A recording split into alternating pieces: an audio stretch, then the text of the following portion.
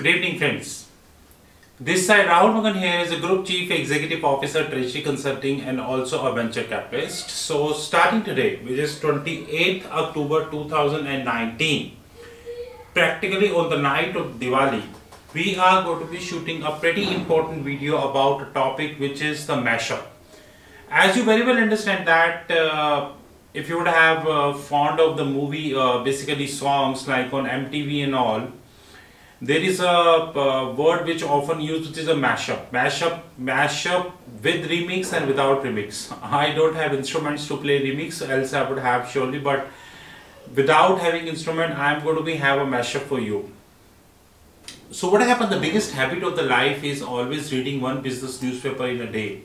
And eventually if you get time, you should read the books as well. That is a very good habit. If you start reading one business newspaper in a day and one book in a month, which is practically 12 books in a year, then your knowledge would be very high. But unfortunately, we are spending lot of time in unproductive stuff which do not allow us to read books. And result, the knowledge level is always an issue. But anyways, so today I am going to be doing a mashup in which we are going to be speaking about four different things. Number one is something which not only envisaged by us but also started happening. Now part one of the mashup. We saying from the last so much time that the venture capitalist industry in India is going to be messed up, and that is something which is happening. We have already said that the number of deals which is coming in India is more or less same. The top 5-10% people are getting a lot of funding. Now this being clarified by our media as well. Now this is the newspaper, you can see. This is 21st October 2019 newspaper. I never throw any newspaper. Lot of quotations is being read from that as well. So you can see that 21st October newspaper. Investors now wary of funding startups. Okay, now see this. The economic slowdown in India and the global macroeconomic uncertainty seems to have prompted venture capitalist investors to take a cautious approach after plugging in record amount of capital so far. Now it is said that startups have raised record 6.8 billion in the first 9 months in India compared to 5.8 billion earlier. However, the significant amount of the funding is basically selected. So basically the people, those who are recipient, are the more or less the same. Not everybody is getting a chance to participate in the startup ecosystem. But apparently very important thing which we got to know is that however the large momentum has been driven by the selected investors. We know that Indian VC market is of selected investors just like SoftBank, Sequoia, KKR, Tiger Global, Naspers and all. I think it's less than 10, maximum 20 we have.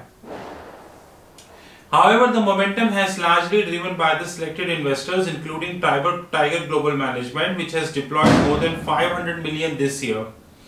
Tiger has made it very clear that follow-ons of this investment are not guaranteed. Note the words.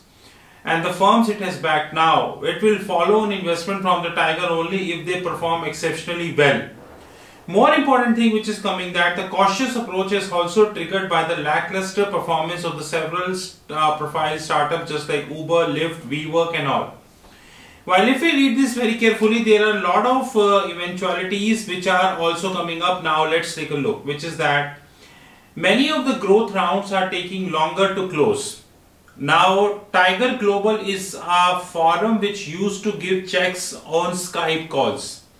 So if you would have a call on the Skype with a partner and if you are able to convince him on a Skype, you will get a check. This is how Tiger Global used to work. But now see, many of the growth rounds are taking longer to close. Diligence periods are getting extended as well as time taken for documentation due to complex cap table rights from the previous round, said Vinod Murli, partner at the Altivia Capital, a venture debt fund. You know, and this is what he said, that the diligence is taking too much amount of time. Now, the global funding fell 7% in the quarter 2019 from 52 billion to 50 billion. As slower venture capitalist investment in the US dragged the global funding number down. Deal volume 2 fell 16% to 1304 transactions according to the recent report from market intelligence platform CB Insights along with the consultancy firm which is PwC. The slowdown in the US came at a time when the tech IPO struggled to make a mark. Only 22 VC-backed tech IPO went public in the third quarter with 33 preceding 3 months. Now see this. Funding is getting down. Global funding fell by 7%. Indian funding grew by $1 billion, but the recipients are only the top. We also know that over 95% of the startups are in losses. Today, I was reviewing 2 startups, one in Singapore and one in India. I don't want to name them, but I give you guess. One startup in Singapore I was reviewing is about a platform which help people to sell anything, basically the second-hand products in Singapore. And you would be surprised to know that they are having annual revenue of $7 million, but the loss is around $26 million, which is approximately 4 times, closer to 4 times. Which means on every dollar they earn, they lose $4. That's what their loss is. I was reviewing one of the furniture startup portal here in India, and I got to know that they have a revenue of around 12 crores and with a loss of 48 crores, which is 4 times, exact 4 times, which means that on every rupee of revenue they are losing rupee 4. Now the moral of the story is very clear that SoftBank is also facing a lot of issues. They need to amortize, they need to write off. I don't know, because I'm not very much confident about how they're doing the accounting, but I have no trust left on the SoftBank accounting as well. After the WeWork scandal, they need to write off the WeWork, and it is being said in the public domain that the minimum write-off would be around $7 billion, between $5 to $7 billion. And if this write-off would continue, then the SoftBank will lose lot of money, and God knows from where they would be recovering the money. This is part 1 of the mashup wherein the startups in India is now getting the heat. But the media is representing this in such a way that everything looks rosy. Now, part 2. Today I was talking to one of my friends in Google Pay. He is at a very senior position, and we were talking to each other about how is the philosophy of the Google Pay. I was just wishing him Diwali, and he told me that Rahul, Google is a very cash-rich company. I agree. Google having deep pockets. I agree. He said Google is a company who is not completely dependent upon this Google Pay business. Rather, they have a search engine business, they have advertisement business, they are into the phone business, and they have a lot of businesses. I agree. Many of you do not know that the way Google manage their cash is exemplary. He said Google is coming up with a lot of innovation in the Google Pay, and Google is doing advertisement in a very best way. Now, if you would have looked the advertisement model of the Flipkart and the Walmart, you would have known that they hired almost all celebrity like Deepika Padukone, Virat Kohli, Amitabh Bachchan. 3 I saw.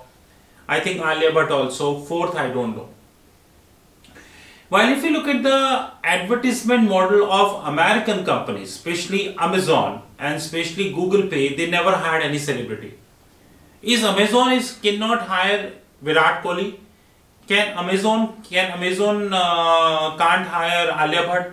Amazon can hire any celebrity in Hollywood, any celebrity, to advertise themselves, to advertise for Amazon. Flipkart spending thousands of crores or maybe several crores while paying the endorsement fees to these brand endorsers, which include Virat Kohli, Amitabh Bachchan, Alia Bhatt, Deepika Padukone. Few I saw, there would be many. Maybe Ranbir Kapoor, God knows. Now the question is that this money can be invested in technology, or this money can be invested in the rightest way. Now mashup number 3. While reading, because we are currently doing a deal for NHAI, National Highway Authority of India, we reached to this section of National Highway Authority of India, 21st October newspaper, part 3 of the mashup. We suggest monetization of the National Highway Authority of India, 4th TOT. TOT stands for Toll Operate Transfer. Bundle faces legacy issues. Now take a hold, go 5 years before, not 5, take 3 years before maximum. 3 years before, with due respect, Nitin Gadkari was considered as a Prime Minister of India. Well, I am not saying how come he never ended up as a Prime Minister of India. This is a political issue. I am no one to decide. Neither I am interested. But along with Nitin Gadkari, National Highway Authority of India was considered as a jewel for India. And it was said that National Highway Authority of India is doing a wonderful job. In fact, Prime Minister himself, in majority of the speeches he delivered within and outside India, he stressed on the fact that the government is very dedicated to extend the road network. And Nitin Gadkari, in fact, in my front, in CII, Confederation of Indian Industries, acknowledged that they're making roughly 42 kilometers of road in a day.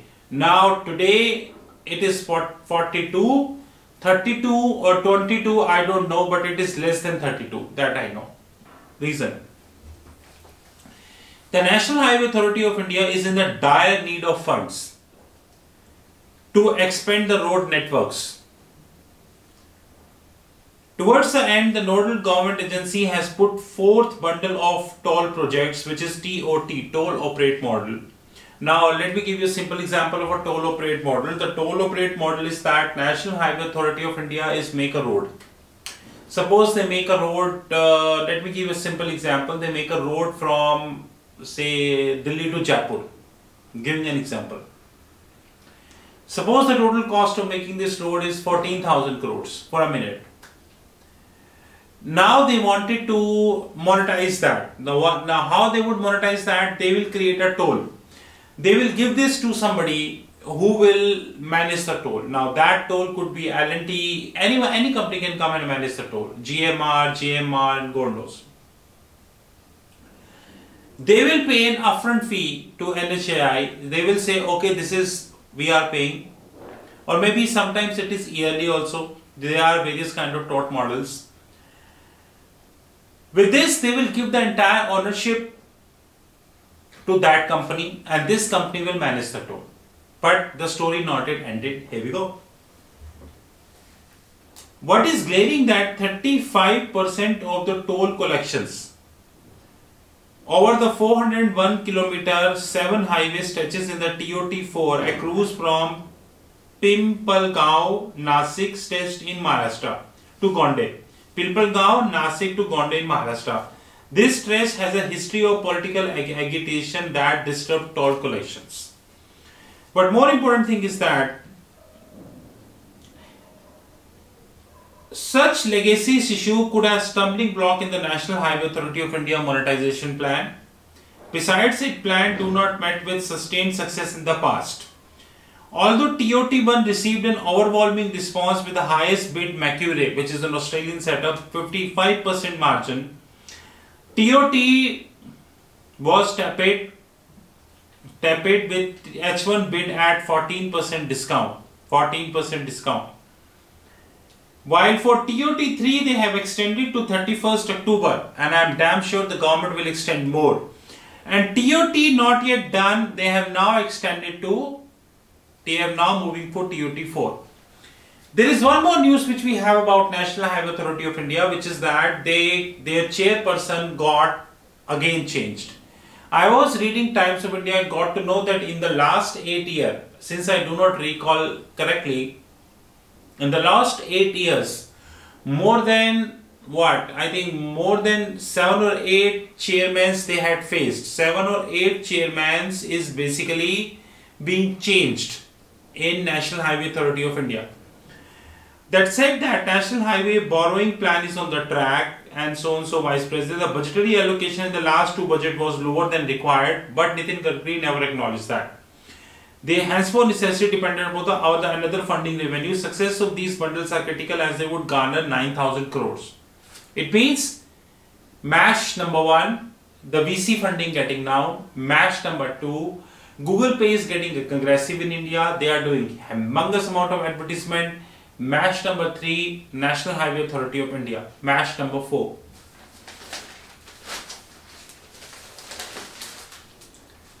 Blackstone crosses 12 billion investment milestone in India.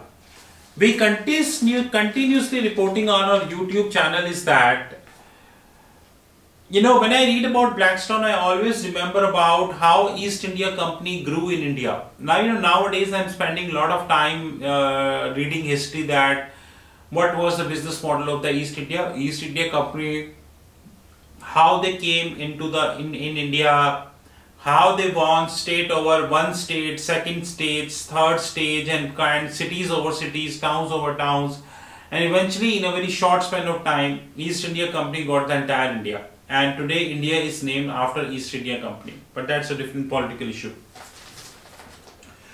Blackstone is doing the same thing today. Now read this. Blackstone Group LP has invested 3.6 billion at the end of September, which is a record. With the total investment by the New York-based firm across private equity and the real estate has now crossed 12.6 billion. Blackstone aims to surpass 13 billion mark by December 19, and this turns out to be the 13th year of operation for Blackstone. This has been a blockbuster year for Blackstone in India in terms of investment, the highest since set up in 2006.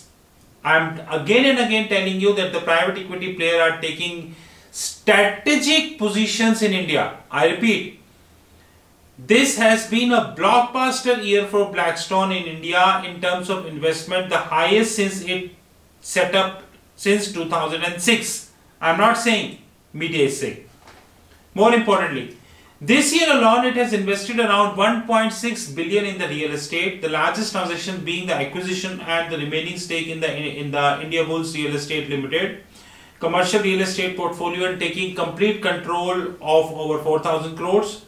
More importantly, the Blackstone played a key role in launching India's first real estate investment trust, which is REIT, along with its development partner Embassy Group. And don't forget that Embassy Group is currently planning to invest $200 million, which current tentative rate roughly 1,450 crores in the WeWork. The Embassy Office Parks REIT is co-owned by the duo, which followed by the second REIT. The Blackstone is planning with that, so and so. Now the moral of the story is very clear. Now the moral of the story is that if we look the whole thing holistically, we would get to know that things are getting shaping in such a way that sooner or later the country will end up in a mess. While the venture capitalists are not getting the funding, the international player who not got heads up, but based upon their muscle power and the technology, they are competing with Paytm in a better way. And Paytm is the number 3 player right now. One is Google Pay, Phone Pay, Paytm. And if this trend would continue, Paytm would be messed up soon. Third, we know that the so-called Jewel of India, National Highway Authority of India, is currently facing a lot of mess. Government is forced to disinvest in a profitable ventures like BPCL. Now Bharat Heavy Electrical names is also come around. As per the newspaper, around 200 public sector units being identified by the Ministry of Commerce to disinvest in the next upcoming time, as to meet up the disinvestment target, which is around 1.16 trillion INR, closer to that. Fourth, the private equity players like Blackstone and the Brookfield are getting extensive aggressive, and they have now crossed 12 billion mark in India. And I again repeat, this has been a blockbuster year for Blackstone in India in terms of investment, the highest since its set up operation in 2006. The purpose of this mashup is to let you know that the economy which we are proud of, the marketing government is doing that it is reaching to 5 trillion economy. Politically or no politically, every Congress denominated and the BJP denominated state is coming up with a global conference, which is like recently we had in Madhya Pradesh, West Bengal did, Uttar Pradesh did, almost Maharashtra did, almost every government did, and spending crores and crores of rupees on these conferences, and God knows what is ABC. How much is basically the return which we are generating out of that. If we collate all information, we would get to know that banks are already in crisis, the real estate are all in crisis, and all these news are coming. Eventually, the default is not far. Note, remember one thing very carefully. Of course, we would have a separate video on that. The draft the government came in the public domain about the revival of the BSNL and the MTNL, which includes the 4G spectrum lines to them. It also based upon the underlying formula of monetization. There are many people across the globe, those who believe that monetization is a 5 to 10 minutes agreement. There are many intelligent people who tend to believe that monetization can be done like this. And there are people who believe that monetization is nothing but a 2 months or to 3 months job. But I am telling you, the monetization is a very tough job. If the government is thinking that they can monetize NHAI, then they are mistaken. If they are thinking they can monetize the assets of another public sector concerns, they are mistaken, because monetizers are highly professional entities. They scrutinize everything. With this is the first mashup we launched on the Indian economy, and according to me, the condition is very severe, and I don't think the government can do much to resolve this, because I think they have already fired all the weapons they had, example the tax cuts and everything. I think if this trend would continue, sooner or later this mesh would wind up the show for most of the companies. I'm damn sure that sooner or later the funding which most people like the Car Dekho, the Zomato, the Swiggy, the Paytm and all these companies are getting it, but also dried up. We will see a huge fall in the employment across the globe. And unfortunately now the Singapore unemployment rate is also growing. I see that alongside technology and the poor governance might lead to complete Southeast Asia under the grips of unemployment. To cut the long discussion short, the degrees which we are reading, CFA, Certified Financial Analyst, CPA, Certified Public Accountant, and so many degrees, they're really not concerned what is happening around. But you have degree, you have valuation, and note my mobile number, which is +91 and Indian code 9899242978, while all details available on our fixed income platform www.fixedincome.global. Have a great time and talk soon. There are multiple videos on the cards.